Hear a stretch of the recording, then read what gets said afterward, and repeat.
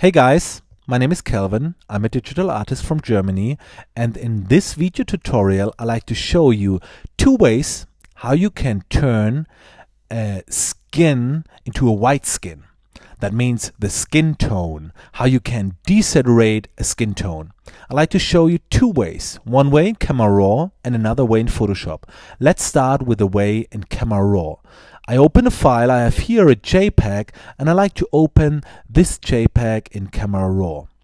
But the question is, why should I open a JPEG into Camera Raw? Camera Raw have some very interesting sliders, what we do not have in Photoshop, and that's the reason. Camera Raw have an orange slider, and with that orange slider I like to desaturate the skin tone. First of all, we have to say to the JPEG, hey JPEG, you are a RAW right now. And you can do that by changing the format here from JPEG into Camera Raw. And now the JPEG thinks, oh, I'm a RAW, cool. So click to open, and then you can change, then you're not changing, then you can open the JPEG into Camera Raw. That's very easy. Okay, let's go into the HSL slider here. And then you can change all the tones in the picture. And see, that's the big advance in the Camera Raw. You do not have an orange slider in Photoshop. Now you can change the saturation, the luminosity, and the hue of each color tone here. And to create a more white skin, to desaturate the skin, you can change the saturation of the orange tone a little bit. You can desaturate the orange tone, and you can make the orange tone a little bit brighter, and then you will get a desaturated skin tone, a little bit a white skin tone. And the cool thing is, you do not need selections, you do not need masks or anything like that. Just changing two sliders, saturation of the orange tones and the luminosity of the orange tones. That's all. And then you have a more desaturated skin tone without losing the reds here on the lips or on the clothes. Perfect. But I don't like to use this technique at the beginning of the retouching.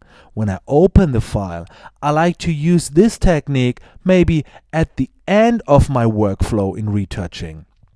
And for that, I need the same technique in Photoshop.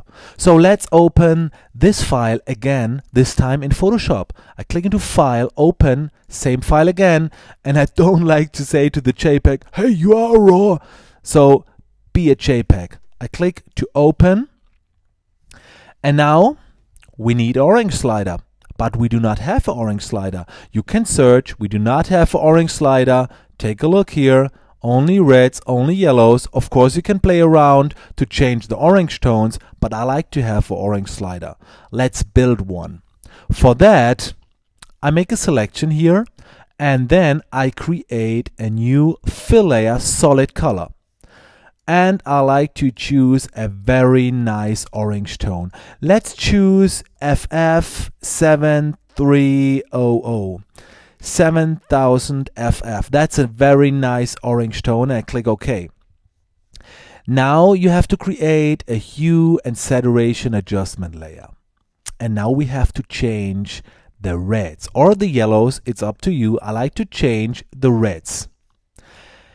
I like to say, or I like to have that the reds think they are orange tones.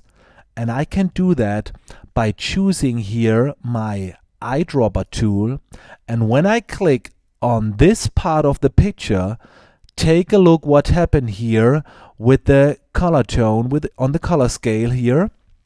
I click on them, and by clicking on that orange tone, the reds now think they are orange. So when I click on this part of the picture, I say to the reds, hey reds, you are orange tones right now, okay?